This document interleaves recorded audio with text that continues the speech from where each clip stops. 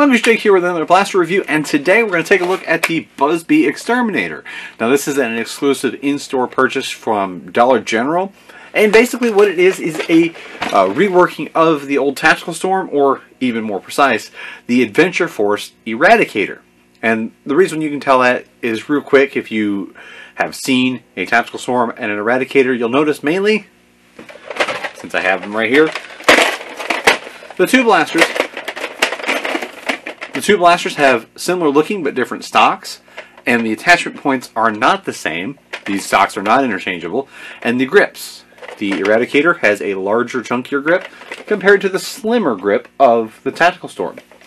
Ends up leading most people to prefer the Adventure Force Eradicator variant over the Tactical Storm, despite the internals and the performance being absolutely identical. So, good news, the molding of the new Exterminator is based off of the Eradicator. But what makes this different from the previous two? Well, this is now a new packaging that is, again, it is Dollar General exclusive, and as you can see right here, sells for $15. And what you get included is the blaster, 2 of the interlocking magazines, 20 of the long distance darts, and of course the stock and barrel attachment. Which, bare bones blaster, is basically Buzz Bee's slightly higher performance version of the Nerf Retaliator, minus any rails. No, it does not have any tactical rails, but just like the Retaliator, this is a top prime, spring-powered, magazine-fed blaster. Coming in at $15, that is a heck of a deal that you get 2 of the interlocking magazines. And basically, what I'm going to do in this review is kind of go over my previous feelings on the Eradicator and Tactical Storm, and see if, outside of the mold, does this share the same high performance that I always came to love from those previous 2 generation blasters. So let's take a look. The rest of the blaster are fully out of the packaging. You take these 2 magazines, and it's very simple. They have little tabs. It's probably easier to see vertically there. Little tabs, you can see them both on the top and on the bottom here. And with magazines here, you just line them up and give a firm press evenly to both sides until you hear a click. And now they're interlocked. Something the Buzz Bee did that's quite nice. They didn't charge extra for it. They have just simply incorporated into all of their magazine-fed blasters that they are now selling. So if you see the interlocking magazines, you have a current generation blaster. And unlike Nerf, it's not an accessory sold separately. It's just they just added that to all their magazines. Nice little feature for not a single extra penny. But the Exterminator, let's take a look at it. You have a rear stock that is, we'll say, to be honest, it's too short. I would love to have seen this be about so long. And it does have a release only on the left side. Locks in place. It's not in your way in any way, shape, or form of you holding it. So, no reason to take it off unless you're just going for a different aesthetic. It has a little squared off cap. And for those of you out there with 3D printers, you'd have to figure out a way to print like a little extension maybe. Or an adapter to go to aftermarket stocks. Buzz Bee could really work on that.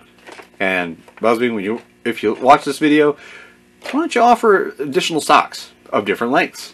That way you can cater to all users.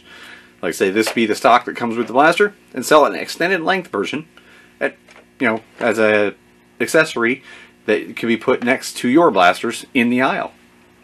Other companies have done it and been successful with it. You guys could too. Now it does come with 20 of the long distance darts, and this is not the improved version which I gave its own video to. These are the traditional long distance darts, which do have very high performance, and they do read high on the chronograph, and they also fly a long ways. This claims a range of 100 feet, and it does indeed hit those ranges. I'll put that up in a separate video for you, which I'll film and showcase for you, but I have tested the Eradicator, Exterminator, and Tactical Storm. They all claim 100 feet, and they will all hit it with their included darts as well as with Precise Pros. You can also search my channel to see the range test videos featuring these blasters and these darts in the past. But yes, a 100-foot claim, and it does reach it with these darts. The downfall is that these darts have zero accuracy or consistency. I don't recommend them, never have. But if you are looking for just extreme range, these do provide that at least. And a few of the blasters that are coming with the improved darts, they seem to be mostly the target releases. That was never put on paper, but it seems to be the target releases that have come with that. But once your darts are loaded, prime is back, lock it forward, and fire.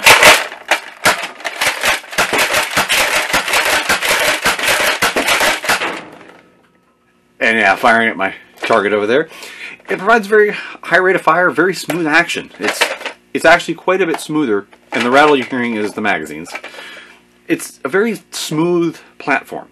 It's something that I can't really express enough.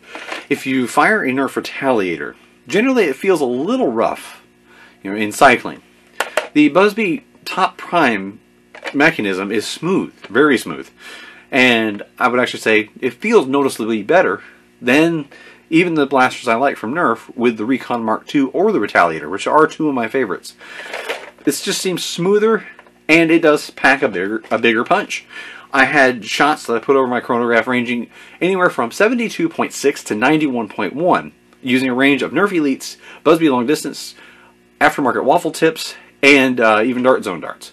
These numbers ended up with a overall average of 81.5.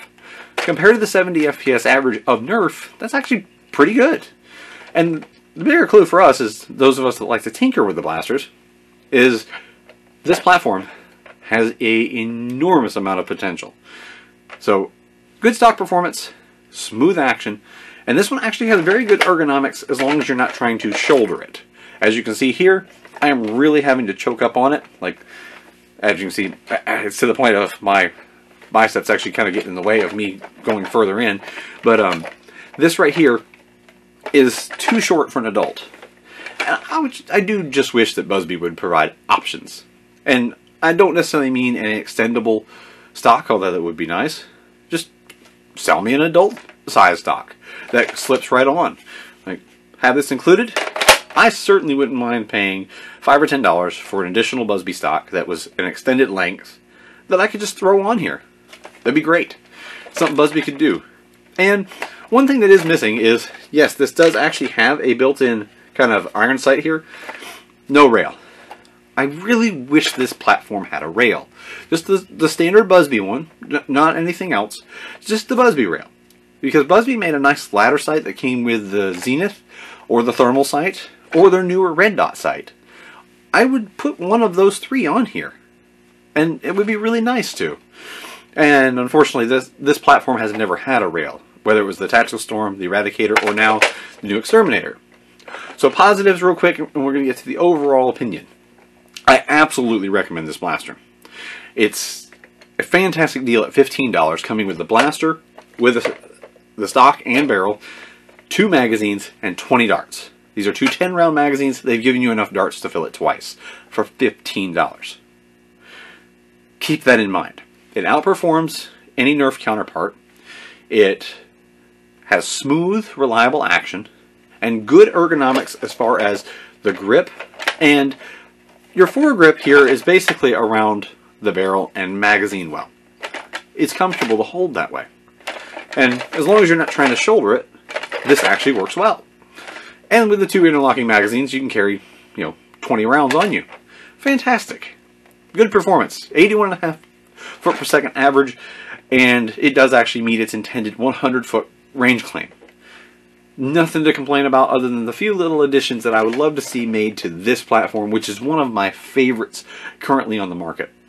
The Tactical Storm, before it started to become hard to find, was absolutely one of my favorites. This carries on that tradition, and I can absolutely wholeheartedly recommend it. I'm just passing along a few recommendations that I'd love to see Buzz Bee do. Because, surprisingly enough, they do watch my videos, and they are very open to feedback. So, keep that in mind. Let them know in the comment section of this video things you'd like to see and what you think of this blaster yourself, if you already own it. And if you don't, go get one. I do mean that. This is a wholehearted recommendation. The only thing that I really wish it had was, I do wish they'd put a rail here. I wish it had a longer stock option, even if you had to pay for it separately. And I wish they'd include the Precise Pro dart still, or their improved dart variant, which is fantastic as well. But that's pretty much it. For $15, you can't really go wrong with this, as it's a great performing blaster, even stock. And remember, $15.